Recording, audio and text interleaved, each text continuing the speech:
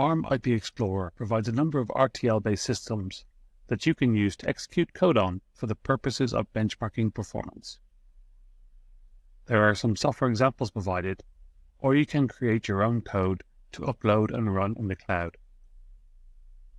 To get started, click on Simulate Processors, which brings up a list of those that we provide simulations for. Select the one you wish to use.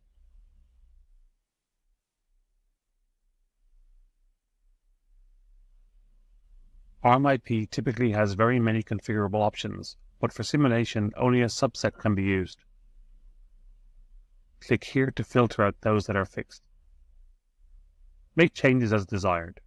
For example, here we remove the iCache and dcache and save your configuration. Navigate to Software Simulation and click on New.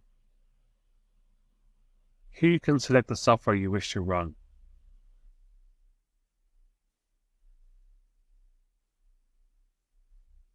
I will run this matrix add example.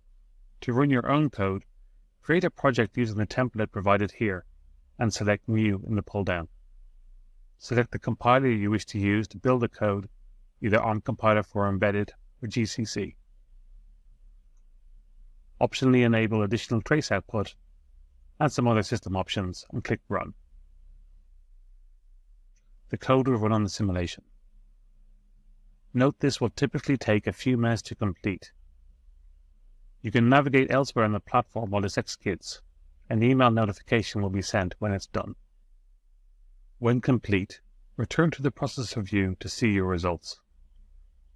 You can see total cycles, as well as those for any code you have marked. This can be used to remove initialization or other setup code that you may have in the application, but is not part of the benchmark.